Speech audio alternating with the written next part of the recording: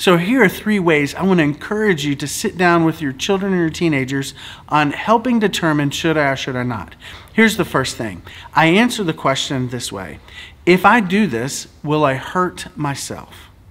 Does this choice cause harm to me in some way? And I'm not just talking about the big stuff in regards to self-harm, but even the little stuff. Like if I choose to play this game, will I have enough time to finish my homework?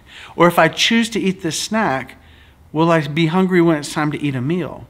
Because if we can begin to answer those questions with the little things, we'll have lots and lots of practice when we're trying to answer the question about the big things. So if I should or shouldn't, does it hurt me? And the second question is, well, does it hurt someone else?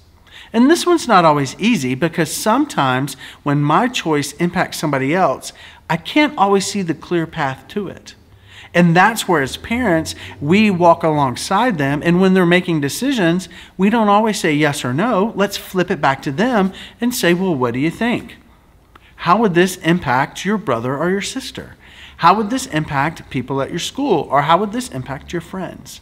That we allow them the opportunity to wrestle through all of the different variables before they themselves decide yes or no.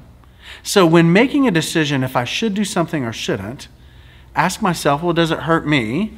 Second, does it hurt someone else? And then ultimately, does it just not feel right?